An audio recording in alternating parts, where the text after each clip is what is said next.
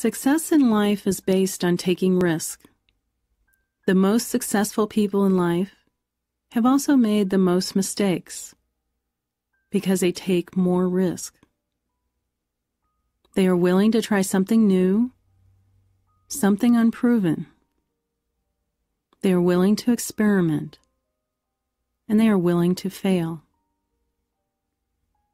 Because they don't consider failure a disaster. Instead, they consider failure an opportunity to learn. A failed experiment tells them what did not work, which provides information regarding how to achieve success. If you want to be successful in your life, you need to be willing to take risks. Of course, these need to be calculated risks.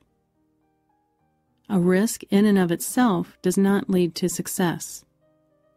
In fact, without evaluating the potential of the risk may be more likely to have negative outcomes, which is why many people avoid risk. They don't understand that successful risk-taking involves calculation and planning.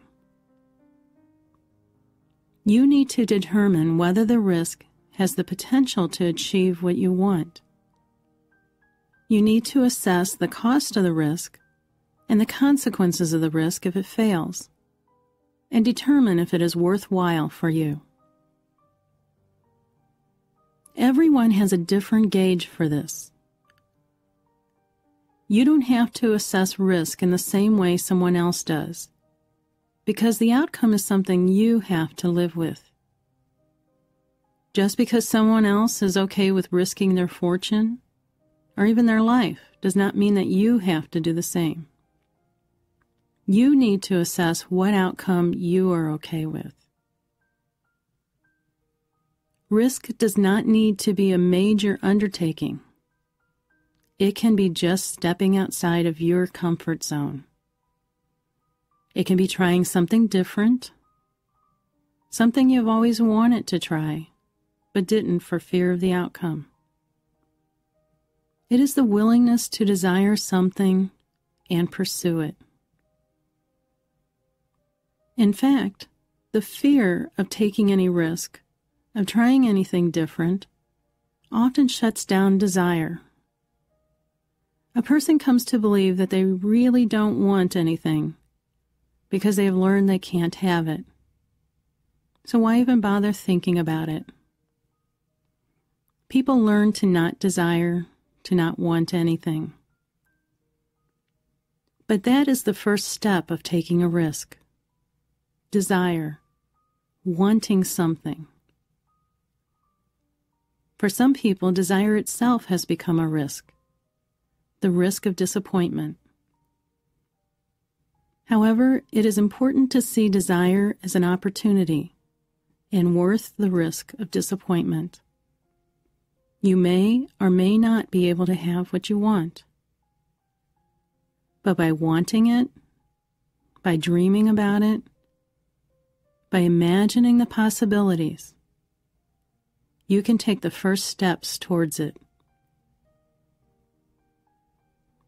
So instead of saying, "That isn't possible anyway," you can say, "Let me just imagine what it might take." Allow yourself to fully immerse in the dream.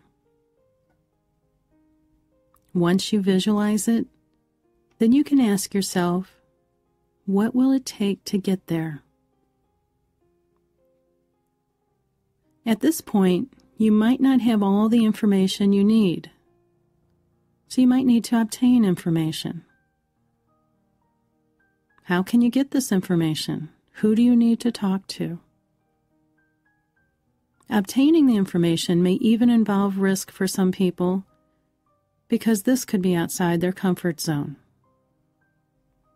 However, keep in mind that knowledge only provides you with possibilities. You still haven't made the decision to proceed. The information helps you calculate the risk. Once you have all the information you need, you will see the steps to achieve what you want. If you don't see those steps, there still may be gaps in the information. You may need to fill in those gaps by obtaining more information until you can clearly see the steps.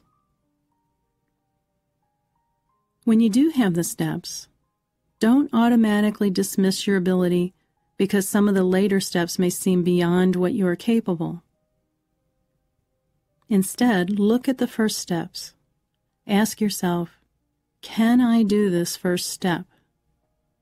And ask yourself, if I follow the plan, will it prepare me to do the things I can't do right now? If the answer is no, it may be that you need additional information and other steps to your plan.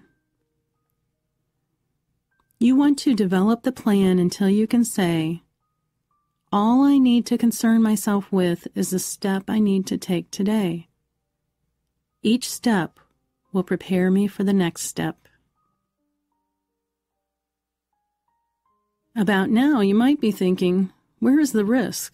This seems to be all about planning. Which is the point I am making.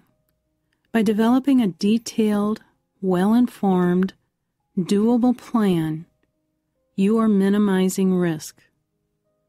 That is what is meant by calculated risk.